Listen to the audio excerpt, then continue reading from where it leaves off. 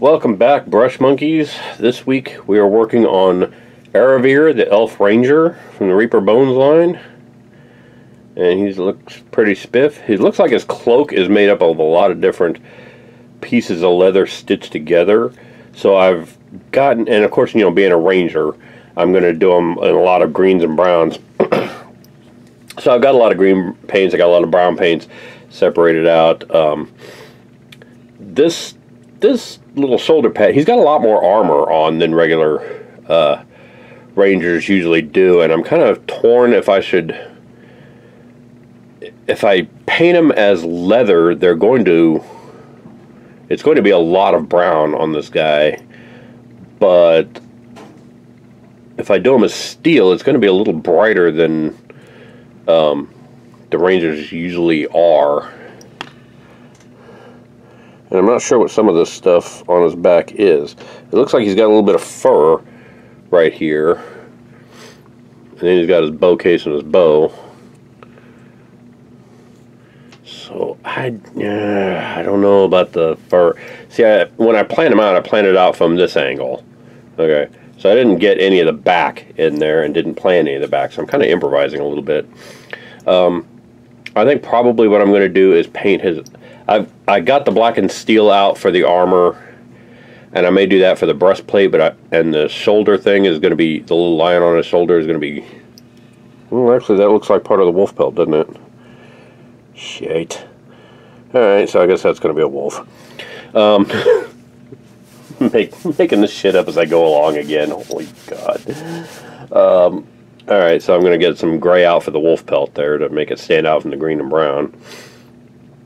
And I guess I'll paint the rest of his armor as leather, just to keep it to that theme.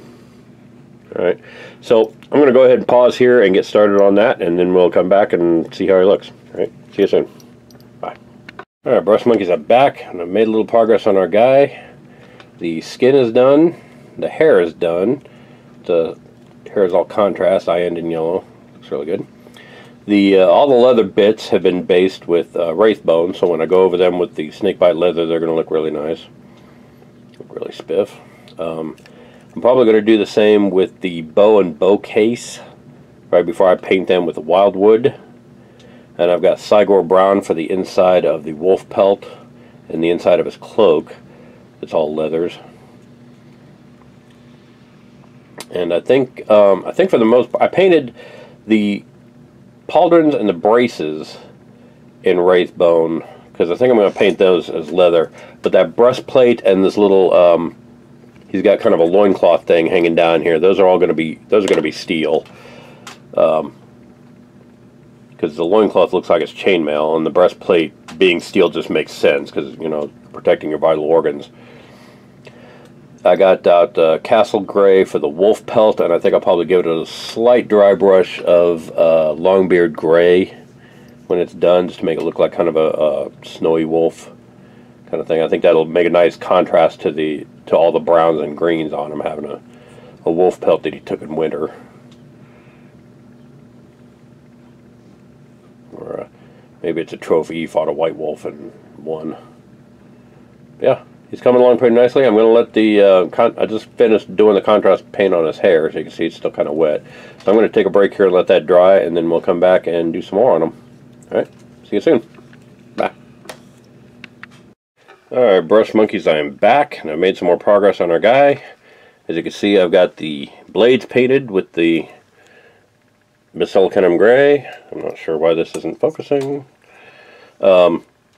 I've got his armor painted with the steel.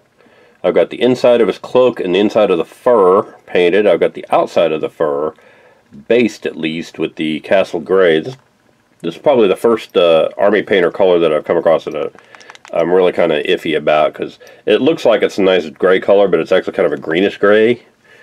So I'm going to let that dry and give it a dry brush of Longbeard Gray. And then I've kind of started basing the bow on his back with wraith bone, so I can paint it with the wildwood. But the Castle Gray is still dry, still wet. I painted all his leathers, so the leather's still wet too. I'm also basing the wood of his arrow shafts and his quiver there. This. Alright, so the inside of the cloak I'm going to paint with Cygor brown, which is kind of a reddish brown. I believe that's Cygor brown. Might be the Gorgonta fur that I want. I want the kind of reddish brown. So, let me check on that. That's more of a dark brown. Okay. So I'm going to be painting the inside of his fur with the Gorgonta fur. Excuse me. Because that is the, yes, that is the reddish brown, see? Okay, so Gorgonta fur is going to be the inside of his cloak and the fur. And then the wildwood will be his bow, the quiver there, or his arrows, and his bow case. And then the outside edge of the bow case is going to be gold. This little thing at his waist here, he's got some little trinket on his belt. I don't know if you can see that right there. Then I'm going to paint that ring, a little doohickey gold, and then this fur coming off of it will be the Gorgonta fur. So I'm going to go ahead and do up that fur while I'm thinking about it. There we go. The tips of his scabbards are going to be gold, all that kind of fun stuff. So really the next step, once the leather dries and once the wildwood dries, is I'm going to paint the wood parts and then the inside lining of the cloak. Then the outside of the cloak, because it's made up of all these different pieces of leather, I'm going to be doing those in different colors of brown to kind of make it look like it's stitched together. And then we'll do the metallics on the rest of the figure, all the golds, and dry brushing both the armor, the little loincloth there, and the blades with Necron compound, and then basing everything, all the golds in Balthazar gold and painting them in Vallejo old gold. But he's coming along pretty nicely. I really like how he's looking. So, gonna take a break and come back and make some more progress on him. All right, see you soon. Bye. Alright, brush monkeys, I made some more progress on our guy here, and he's looking pretty good. I got the fur all dry brushed.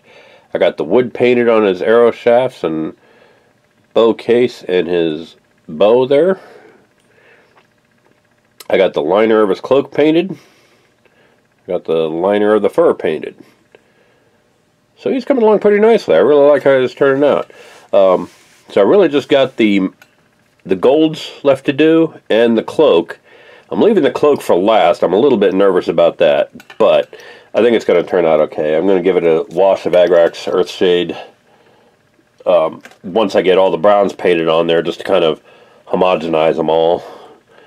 But I'm going to go ahead and do the golds next, and then we'll come back and take a look at how he looks, and we'll go from there. Alright, see you soon. Bye.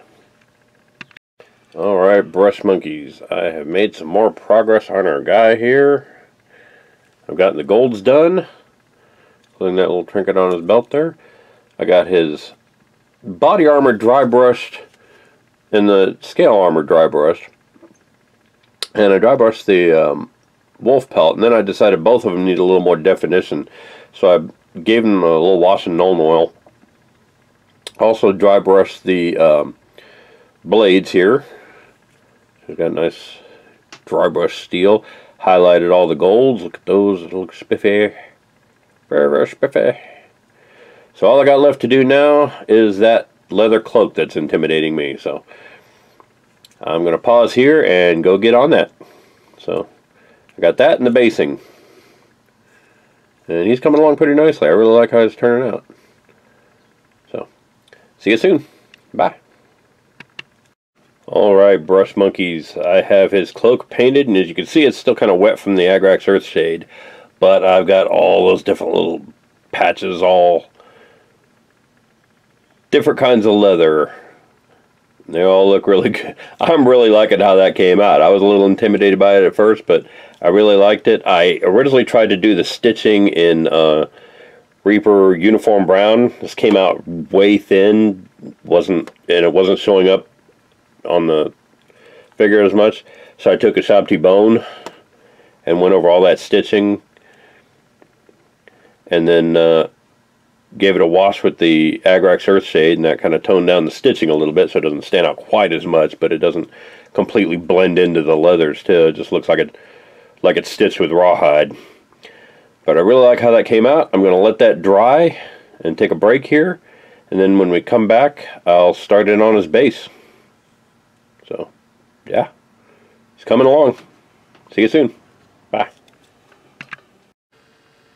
And there is our finished Elf Ranger, Aravir. I think he came out pretty good. I'm pretty happy with how he turned out.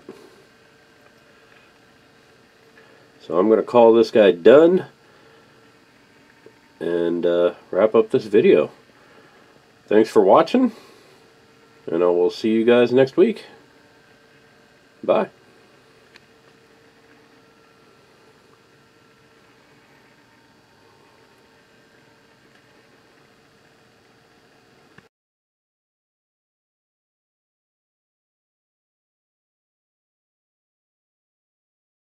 Hey Brush Monkeys, Tom from Flying Monkey Studios here. If you like what you see, click like down below. If you want to be notified when new videos come out, go ahead and click subscribe. It's like over here somewhere, right there.